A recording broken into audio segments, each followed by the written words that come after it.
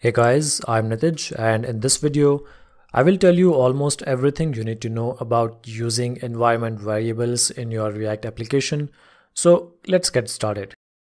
The environment variables in React are used to store configuration settings and sensitive information like API keys outside of your application code.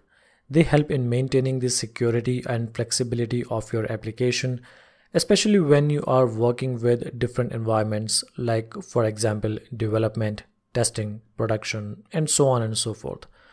So the first thing that we need to know is how to create an environment variable in our React application.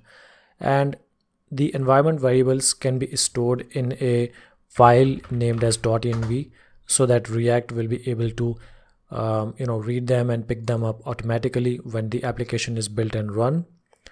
And the format in which we have to write the names of our environment variables is this one. Prefix them with React_app.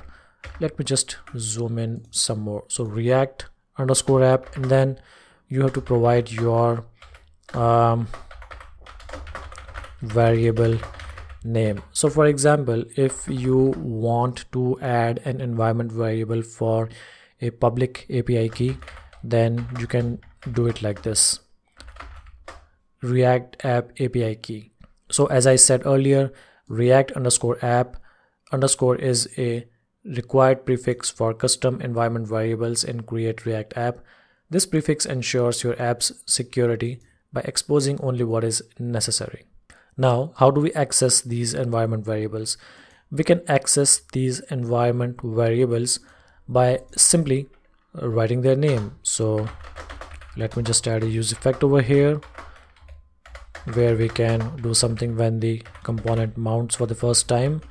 And then over here I can simply write console.log and then the name of our environment variable by using process.env.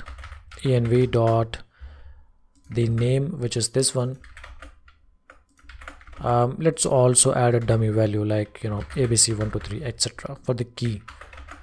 And this is how we can access the environment variables. Now, as I told you earlier, we can use different environment variables for different environments, and for that we can create different types of .env files. So for instance, right now it's just .env, which is common for every other environment. Now we can create .env for the dev environment, which can be called as development. We can create another env file for, let's say, production, so .env.production and so on. Now let's talk about security considerations while creating these environment variables. Avoid storing sensitive data like API keys, which are meant to be hidden directly in the environment files if the code base is in a public repository, or if you are going to have the user download your website code from a hosting environment, because the environment variables are embedded into the build and will be visible to anyone who is inspecting your app's files. Now there are some limitations and considerations. So these variables are static and cannot be changed once the application is built. For server-side code or more secure handling of sensitive variables, consider using a backend server or a serverless function. Now let's talk about some advanced usage and best practices. Number one is default values.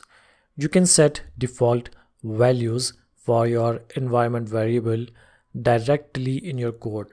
For example, over here, if this React app API key environment variable is not available, then we can use a default value other than that, so XYZ 678 etc. This will make sure that we have a fallback when the default configuration is not available.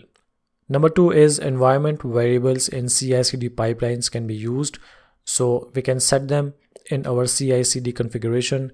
This allows different settings for different deployment stages like staging or production without changing the code.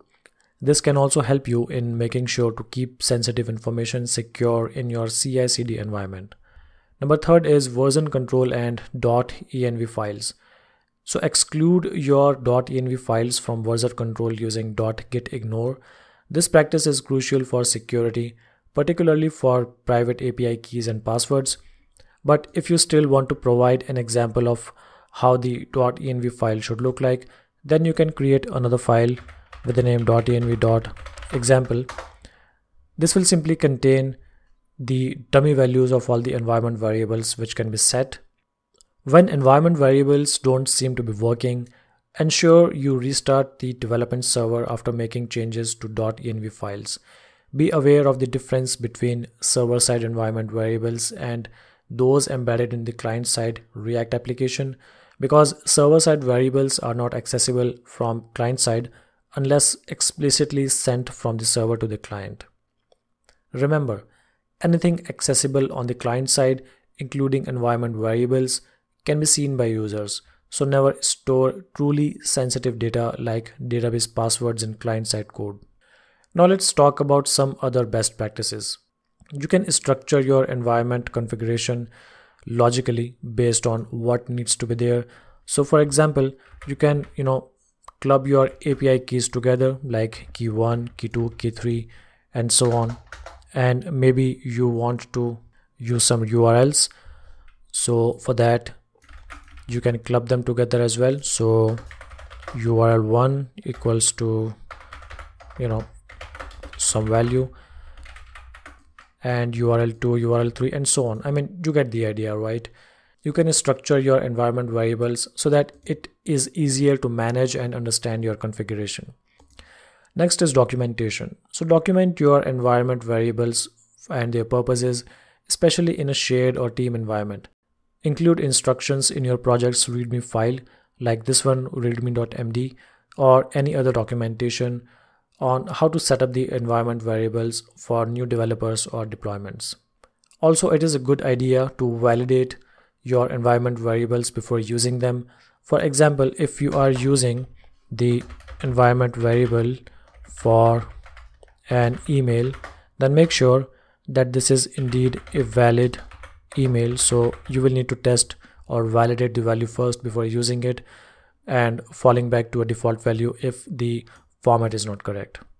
You can also use the environment variables for feature flags. So for example, if you want to enable or disable the features based on environment variables, then you can do that as well. So feature 1 enabled, something like that, true or false. So these feature flags can be used to enable or disable features in different environments before rolling them out in production. Next one is consistency across different environments.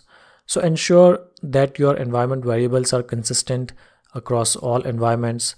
If the variables are meant to be there, then they should exist in all environments. For example, development, staging, production, etc., even if they have different values. This can prevent runtime errors due to missing variables. Also avoid hard-coding fallbacks for environment variables in production. So fallbacks and default values are helpful, but you have to be cautious about hard-coding them in production, because this can lead to unexpected behavior.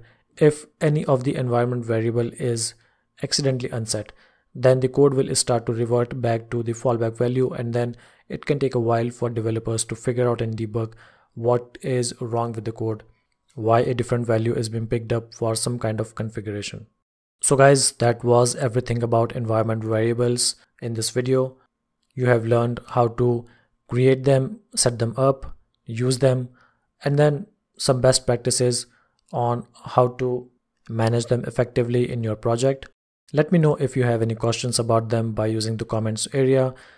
If you haven't already, please consider subscribing to this channel and also liking this video. I am Nitij and I will see you in the next video.